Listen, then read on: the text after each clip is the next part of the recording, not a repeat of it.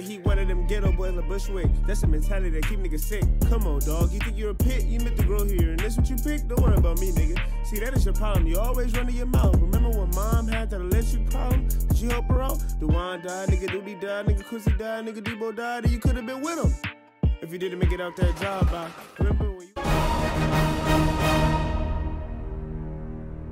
What it do? It's your boy Chum the Jiddle, man, and we back with another.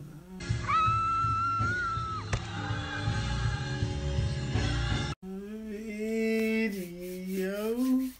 Oh, let's go. Man, y'all already know what time it is, man. We got Pozolero,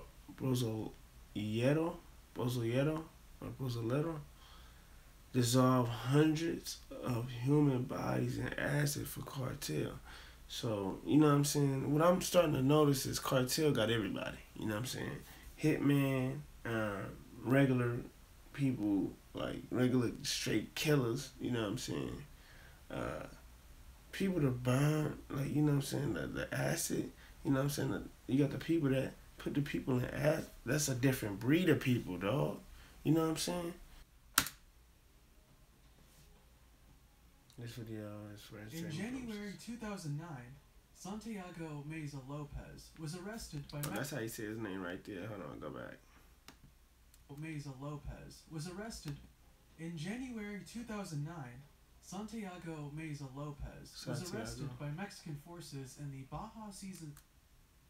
Oh, so Santiago ain't El Pozolero or Yeto. Because I said L is like Y or something, right? I know I might be mistaken. But, he said 2 L's, I believe. So Pozolero, El Pozolero. His hotel in Ensenada. He was allegedly cooking seafood when the troops apprehended him and was too intoxicated to run. His crime? Well, let's say that seafood wasn't exactly his specialty. Meza has been dubbed El Pozolero. Well, let's say seafood wasn't his specialty. Bro, you better chill out, boy. After the traditional Mexican meat and vegetable-based stew, pozole. Meza's secret ingredient? Human bodies. That's right. Corpses dissolved in tubs of acid, Breaking Bad style. Before we enter into specifics, don't... I think I lost my appetite. Don't forget to like, comment, subscribe. You know the drill. Like, comment, subscribe to a brother, so man. We can carry on sharing cool content like this. Subscribe. Oh, and perhaps refrain from any soup or stew throughout the video. Santiago Meza Lopez, aka El Pozolero, began work with the Arellano Felix cartel in 1996. He started off doing masonry work and taking care of the cartel's horses. Eventually, he got caught up in the drug scene, converting into a dealer. Before long, his loyalty and dedicated work ethic earned him the promotion to drug office keeper, in charge of the surveillance of the drug cartel's depots around Tijuana. At this point, the Arellano Felix cartel was embroiled in a fierce war with the rival Sinaloa cartel. The cartels were fighting over control. Wow. I didn't know that, you know what I'm saying? In the fight with, El Chapo and them, you know what I'm saying? Wait a minute, let me go back a little bit. This all crazy right now, you know what I'm saying? He started off doing masonry work and taking care of the cartel's horses. Eventually, he got... I think it started off as a busboy watching horses. Caught up in the drug scene, converting into a dealer. Before long, his loyalty and dedicated work ethic earned him the promotion to drug office keeper, in charge of the surveillance of the drug cartel's depots around Tijuana. At this point, the Arellano Felix cartel was embroiled in a fierce war with the rival Sinaloa cartel. The cartels were fighting over control of drug routes into the U.S., involving shootouts, kidnappings, assassinations, and raids, which according to the Mexican Commission of Human Rights, cost the lives of over 24,000 people, too many of whom were innocent. Throughout the 90s, the Felix Arellano cartel usually disposed of bodies by dumping them into sewers and rivers. But the high risk of discovery by the police, combined with the logistical awkwardness of the procedure, gave incentive to look for other means of corpse disposal. In 1996, the Arellano brothers brought in some hardened foreign criminals to offer their insight. Their solution?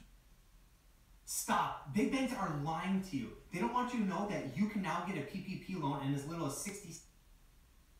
Turning corpses into human sludge and grinding the residual bones down to dust. Why? Because it's cheap, quick, relatively easy to do so, and perhaps most appealing of all, leaves little to no DNA trace. With that, drug lords Efrain Perez and Jorge Arellano Felix requested Mesa Lopez, their devoted henchman, to witness a little experiment. Mesa was asked to toss a leg of beef into a drum. The container was filled with a solution of lye, also called caustic soda, mixed in with water and some other chemicals. He was told to watch over the meat for a few hours, stirring it here and there until the meat was completely dissolved. After 6 months, he was recalled for another experiment. This time, the solution was tested with a human corpse. Efrain Perez had also ordered more henchmen to observe the experiment and train, as it were. The dead victim was undressed and forcibly jammed into a drum until his whole body was submerged in 200 liters of the corrosive solution. The glass burner was cranked up. I got a question. You might be like, well, what is it there, sir? Well, how did this man that's talking know all this? You know what I'm saying? Is that a question y'all ask yourself when y'all watch this video before I reacted to it? Like, nigga, how you know all this? You know what I'm saying? Let's keep going. Up until the drum's content frothed up into a scarlet-colored foam and left overnight to cook. By the morning, the men regrouped to discover that the corpse had been reduced to a gloopy solution of human slop, with sunken bone fragments coating the bottom of the barrel. A pickup truck later collected the drum, which was then tossed into a nearby canyon under the cover of the night sky. 3 months later, Mesa was put in charge of the next operation, and the rest... So they was just throwing him in operations. They like, all right, yeah, do this. Hey, do this, do this. You know what I'm saying? So they was just throwing him in there like they doing jump rope, and they like, hey, man, get in there, man. It's your turn, man. He got to try to jump in. He jumping in. You know what I'm saying? Mesa became the cartel's chief corpse disposer. Without any protest and completely desensitized to the nature of his profession, Mesa had gone from a humble stable boy to a barbaric soup master of one of the world's deadliest criminal organizations. The way he saw it, he was just doing a job. He'd run to the stores and stock up on oil barrels, caustic soda, latex gloves, and gas masks. When a fresh corpse was due for delivery, his bosses would give him a call indicating the pickup location and time. Once he arrived at the meeting spot, several cars would pull up, and he'd be notified which one was driving the corpse either through another call or a flash of the blinkers. Then, with the help of 2 other henchmen, the bodies were carted off, dissolved in barrels, picked up, and... Alright guys, if you've been injured in a car accident, you have to check this out. So I just got this check from my attorney for... Thrown into underground pits scattered across Baja, California. The bodies took 24 hours to dissolve. Meso's main boss was the ruthless kingpin Teodoro Garcia Cimental, dubbed El Tio. In 2008, a deep rift between El Tio and the Arellano Felix brothers led to the former's decision to switch sides and join the Sinaloa cartel, allying himself with El Chapo. El Tio brought Mesa with him. The soup master was now stewing the followers of his former employees and working for people he once liquefied. He kept his attractive salary of $600. Just imagine you gotta work with. That's crazy. Yeah. $100 a week. His macabre and turncoat career came to an end in January 2009. Mexican federal agents were able to track him down thanks to an anonymous tip-off on January 25th. Anonymous tip. Somebody ratted. Oh, I best believe they got him too. Anonymous tip. Just imagine who he was thinking about as soon as he heard anonymous tip. Oh, man. A press release revealed Meso to the public. He confessed to stewing over 300 corpses and apologized to the relatives of his victims, insisting he was just a man doing a job, not a drug dealer nor a killer, and certainly not a monster.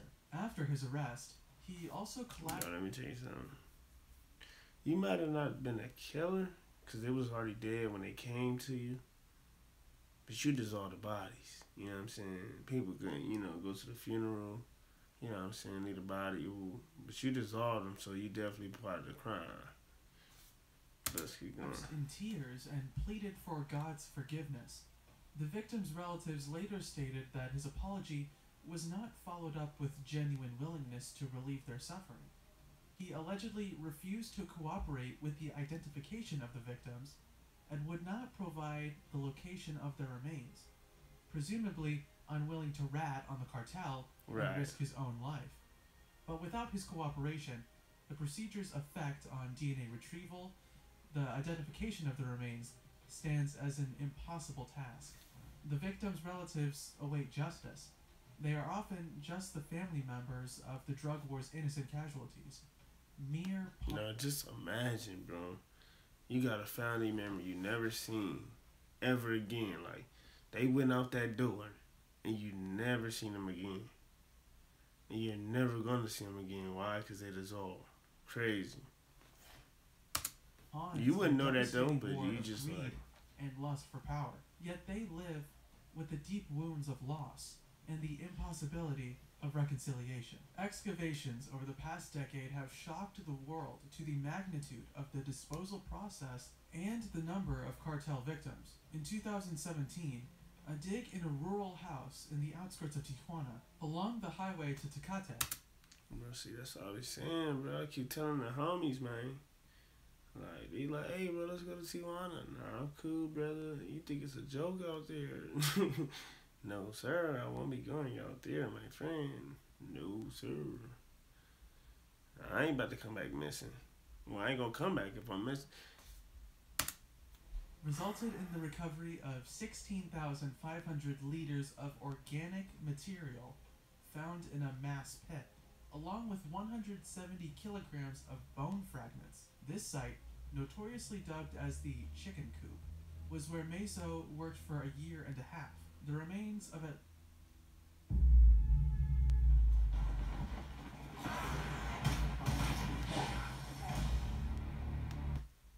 least 240 victims lay here, with some estimates going up to 650 victims. Other excavations have uncovered more pits filled with human remains, severely undermining Meso's estimate of 300 victims. Indeed, in 1 month alone, Meso could liquidize upwards of 30 corpses, and Meso was in the stewing trade for an astounding 13 years. In 2015, Meso was given a prison sentence for involvement in organized crime and illegal deprivation of freedom. Earlier, his only charge was the possession of illegal firearms. During this time, he has completed a primary education and has learned to write. A formal sentence addressing the true extent of his crimes has yet to be passed. What are your thoughts on the Stewmaster? What fate does he deserve? Is he a bad hombre, or just a poor man who got sucked into a bad game? Share your opinions in the comments section below, and don't forget the big question. Do you think Santiago Mesa Lopez is worth the hype?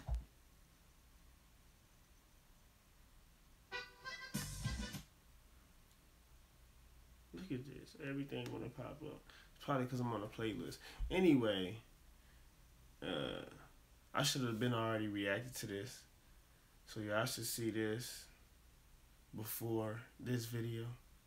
Anyway, the video, let me go back, matter of fact. Right here. Let me know y'all thoughts on the video, man. You know what I'm saying? Pozolero. Let me know your thoughts, man. Because I always watch stuff like this on, like, you know what I'm saying, TV shows. Like, I think it was one dude on the show called Blacklist that was, like, dissolving bodies and stuff. And he tried to do it to the, what's her name, Liz, I think, in the show. But OG came and saved her life, you know what I'm saying? But besides all that, just to know it's real is kind of crazy, man. You know what I'm saying? Whew. Yeah, let me know what y'all thoughts on this, man. Make sure y'all like, comment, share, subscribe. Make sure y'all comment. Y'all ain't understand. I said make sure y'all comment, man. It's your boy Chim the General. Guess what? I'm out. Figured out she was playing board games on my chest. I feel sorry, sight. I don't care if she was in trouble, pipe. Saying yes, she loved a tan. Lying said she loved a man. Her name should be Spider because she loved to wear. Had me guessing from the top of my dome like headbands. Everything was really good. I thought we really had a plan. I didn't understand, but it's alright. Some things you gotta learn. I think she was a bird, but I had to learn myself. The only way I'ma find out is when I have money and wealth. She said she leaving because she thought I had love for somebody else. She left me in the cold. She left me in the cold.